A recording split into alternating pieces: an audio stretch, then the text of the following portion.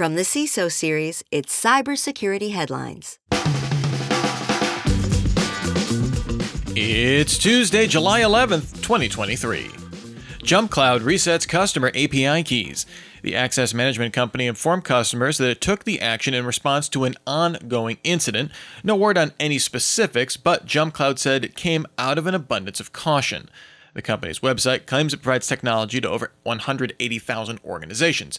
However, given the potential service disruptions resetting API keys could cause, it speaks to the seriousness of the incident.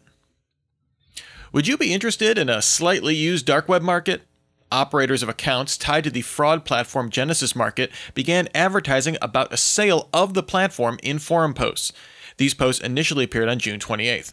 On the one hand, Genesis provides genuine innovation in cybercrime, not just offering a platform to sell stolen data, but also offering a browser extension to impersonate victims, letting you weaponize it more easily. On the other hand, it's a tough sell, given that the FBI led an operation to seize its ClearWeb domains 3 months ago. It's also on the U.S. Treasury sanctions list. The UK's National Crime Agency says Genesis dark web mirrors remain hosted in an inaccessible jurisdiction. US and EU agree on a new data transfer agreement. The European Union announced it adopted a new transatlantic data adequacy agreement with the United States.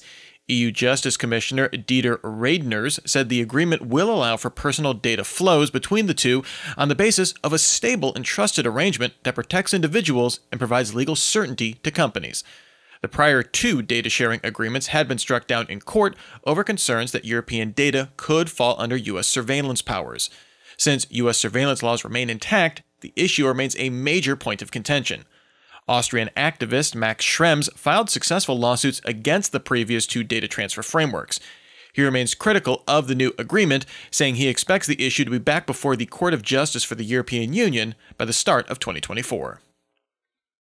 Code Interpreter plugin comes to ChatGPT. OpenAI developed the plugin for its own internal use, and now it's making it available to all ChatGPT Plus subscribers.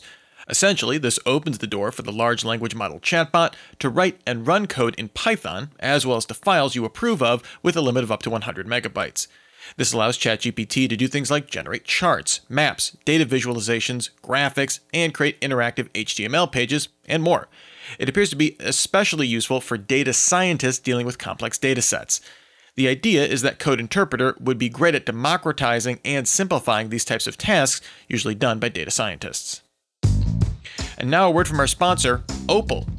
Opal is the data-centric identity platform. Identity is one of the last great enterprise frontiers. It's fragmented with legacy architecture.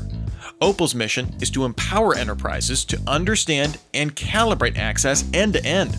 The best security teams from companies like Databricks, Figma, Blend, and Drata use Opal to build identity security for scale. That's opal.dev. Ransomware group claims large breach at UK NHS. The ALPV ransomware organization added Barts Health NHS Trust to its leak site. Barts, the largest NHS trust, which serves over 2.5 million patients, confirmed it's investigating the incident. Exfiltrated data seen by TechCrunch claims to show employee documents like passports, as well as confidential internal emails. This marks the second major data breach involving NHS data. In June, an attack on the University of Manchester saw an NHS database with data on over 1 million patients accessed. Revolut flaw exploited for $20 million. The Financial Times' sources say threat actors exploited a flaw in the payment system for the fintech startup Revolut. This resulted in stealing over $20 million over the course of several months. The attack started from a disconnect between the company's European and U.S. payment systems, which would erroneously refund accounts when it declined specific transactions. The first incident seemed to have cropped up a few times in 2021 before becoming fully weaponized in 2022. This reportedly impacted Revolut's corporate funds rather than those from customers. Play Store spyware sends data to China. Researchers from the security firm Prodeo discovered a pair of malicious apps in the Google Play Store. Both posed as file utilities with a combined 1.5 million installs. These apps launched without user interaction after installing, with researchers observing them sending data unprompted to several servers in China. Data sent included contact info, media, location, as well as network and device information. The researchers noted that despite the high number of installs, neither app showed reviews on the Play Store, indicating use of emulators to boost numbers. The researchers contacted Google to take down the apps before publishing findings. Enhanced Edge Copilot will have a long memory. Microsoft announced an enhanced Copilot experience for its Bing-powered sidebar in the Edge browser.